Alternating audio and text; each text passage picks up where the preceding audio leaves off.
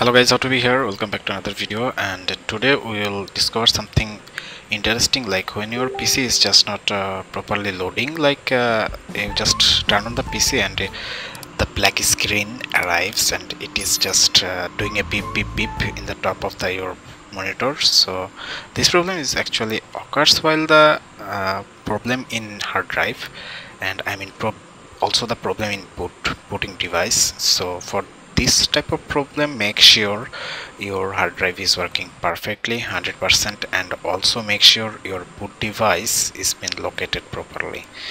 And sometimes the motherboard is gone very weak, like it can't reach the data it needed to load the Windows. So check out your cables also so that it can load properly.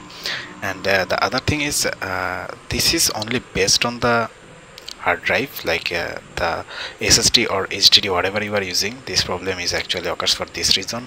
And the other thing, like there may be other issues.